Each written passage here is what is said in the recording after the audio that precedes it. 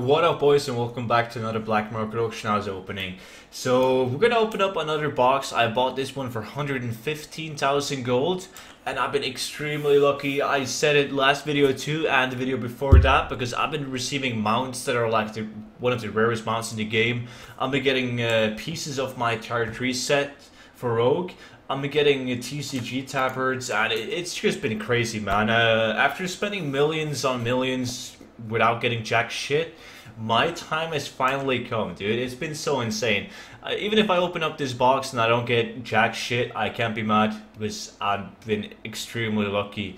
And yeah, 150,000. We're just gonna jump right into it. Open up this box and let's go. You gotta be shitting me, man.